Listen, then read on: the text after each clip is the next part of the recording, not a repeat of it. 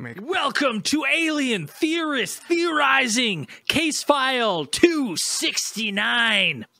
Chat GPT, aliens, and artificial intelligence. That was GPT. What did I say? GPT. I said G. No, it had a lot of buh to it. No, it was not even close to vanilla. Oh, yeah. Have a listen back. It just had a lot of Braden. It had a lot of Braden in it. That's why. I'm Braden. I'm Zell. I'm Tan. And I'm Andrew. You down with Chat GPT? Yeah, you know me. Oh, buddy, let me tell you something. Brothers. Right now, if this came out 15 years ago, I would have got far better grades in school. Oh yeah. Because I would have taken more time to dumb these AI essays down so people thought I wrote it than the work that I handed in. It probably would have been better for me to just write it in the first place because of the amount of time I put in. But I would have done it. I'll never forget. So I didn't have a computer at home until almost high school, so not savvy with them. Didn't really know the ins and outs. Get to probably grade 5 computer lab, and I'm doing a report on Sobek, the Egyptian god. And I'm in the internet, and I got a friend. He's like, "Yeah, man, you can search this kind of stuff. You can look at it, and it'll tell you all the information you need." And I'm like, I'm just blowing my mind. And then I'm like, in my head, I'm like, "Oh my! I got these motherfuckers. I cracked the code. I'm gonna go to this page. This guy already showed me how to copy and paste. I'm gonna copy all this shit. I'm gonna put it on my report, and bingo, bango, bongo, straight A's." Handed it, and my teacher right away was like, "You didn't write any of this." And I was like, "How do you know this? How did you have any idea? What do you mean? Prove it." Yeah. Huh? Oh, dude, I thought I fucking cracked the code. I thought I was gonna be getting. Thought you had it. Thought you were in the clear. Oh yeah. But artificial intelligence is the topic for today, and obviously this is, especially right now, we are on the precipice of some. Buckle up, baby, because things are going to get real crazy, real fucking fast, and there's going to be a lot of disruption to a lot of industry very quickly. Sure, what? I mean, yeah. It seems to be going that way. Now, we talked about AI, I think when we went to AlienCon in 2018, we seen Linda Moulton Howe, she was talking about the robots that were fucking murdering those scientists in the lab. Yeah, they couldn't shut them down because they fucking Starlink themselves, and I was dead asleep during her fucking her thing, and woke up to that. I just was fucking startled me. Yeah, we talked about it way back then, and then we could never actually find any more proof about the murdering robot.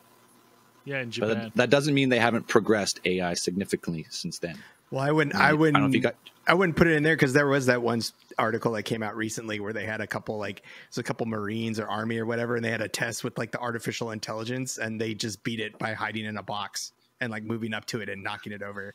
Yeah, but everyone the solid knew, snake method. If people are familiar the with solid it. snake method, right? We've all known that, right? If you put a box on, you fool everyone. Yeah, because people just think, oh, there's some storage. Just a box. Oh, there's some storage. I would keep that cardboard box anywhere. I'm not suspicious at all. But then you've seen, we've seen robots advance greatly with Boston Dynamics. Have you seen the new one? Where this robot is now parkouring and picking up a tool bag and chucks up the scaffolding. I never know when those are real or not because there's so many fucking fake ones.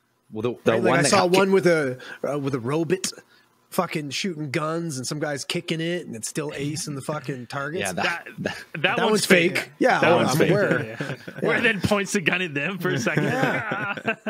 It's but I mean, it's doing parkour now. I don't think it's that far away. Yeah. They actually, it was straight from was it Boston Dynamics? What they call that? The Atlas. Is it Atlas? Yeah. Fucking robot Atlas series. Yeah, it's been slowly getting better, and now it can balance and flip and do make twists off of platforms and land. It's terrifying. And then celebrate. It puts his arms up in the air and just just like typical people who do parkour. Soon they're going to be playing hacky sack and smoking fucking hash and going to junior colleges and getting dreads and stuff.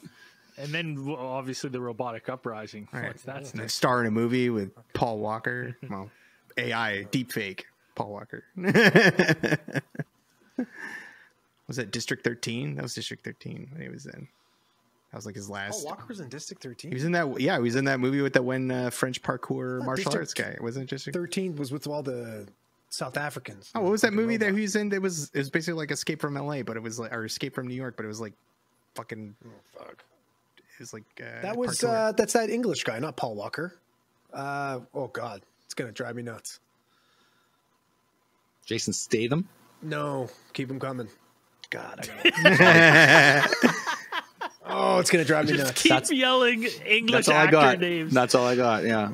It's not Jesus. Is it that like really hard looking guy? Is that who I'm thinking What else is he in? No, he's not even that hard looking. He usually plays villains, like more of like a classy villain. Is it Cyril Raffaelli? Because that's the guy. Oh God, no! I don't even know who the fuck. I'm looking at it right now. District 13 is a 2004 French action film. That's what I'm talking about. I thought it had Paul. Why did I think it had Paul Walker? There's like a remake. I don't know.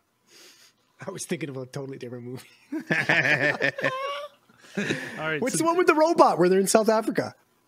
Oh, that's District 9. District 9. No, that's close. Completely different district. I was like 4 numbers off. Chappie is the one with the robot. The other one, District 9, is the one with District the 9's with the prawns. Yeah. Oh, the fucking prawns. Oh, it was called Brick Mansions. That's what it was called. It was called Brick Mansions, but it was like a redo of District 13, essentially. Yeah. Okay. That had Paul Walker in it. Got it. So we are, Dan, in the notes you were, I thought you could elaborate on this more, but what are the stages of AI? There's 3 stages. What are those? Right. So most artificial intelligence experts will kind of lump each artificial intelligence into certain stages and certain categories. So you have your ANI, which is your artificial narrow intelligence, which is basically just something that's designed to do just stuff like very specific. Is that like battle bots? It's like Google. It's like Google is like a search engine, search engine. It's like well, it's like that. It's just pretty much there's like rule based systems. So like you teach this machine, it's going to move this way with the router and cut this perfect. Is that some sort of like algorithm? Like, could you consist that of like when you look up a fucking keyboard and then you go on Facebook and there's like an ad and it's like, would you like a keyboard? No, I think it's like what about this keyboard? That's just more like an autopilot of the plane. You teach a plane how to fly the plane, and it will fly the plane based on what you teach it.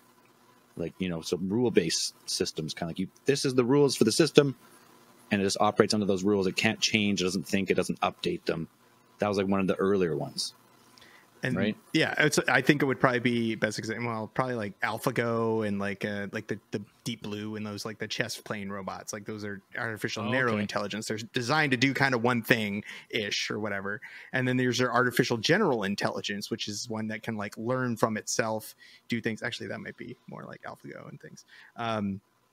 Learn basic stuff and kind of progress to a part where essentially it is within still in the realm of being equal to a human or slightly better. Maybe adapt to simple problems or whatever. Right. Not even simple. No, artificial general is like what all AI is going for right now to pretty much make sure that it has intelligence like humans.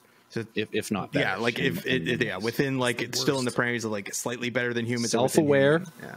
Right? As soon as it becomes like self-aware, it realizes what it can do and what it is. Right. Like it can ace a Turing test and then be like, even though there's some that can already kind of pass Turing tests, they can kind of pass them in ways. Yeah. And then your last. And when you say Turing test, that's Alan Turing, like the guy, the father that created of the computer. Yeah, he's like the father of artificial intelligence, essentially. Kind of. And then you have your. Go ahead. Well, let's just state. So pretty much what this is like, artificial general intelligence is pretty much what you see in most sci-fi movies, where the droids and the androids are human, like they're human. Right. They're as like humans. They think like humans. It's hard to differentiate between the two. And then you have artificial super intelligence, ASI, which is the next stage, which we haven't really seen. That is where AI eventually becomes like. Hey guys, thanks for watching. I know it's annoying to watch these broken up in 10-minute segments, but here's the next one over here. Or if you want to watch the whole thing uncut and after hours, just click this link to our website and give us a donation. You get full access to it on Patreon. Anyways, thanks guys. Enjoy the next video.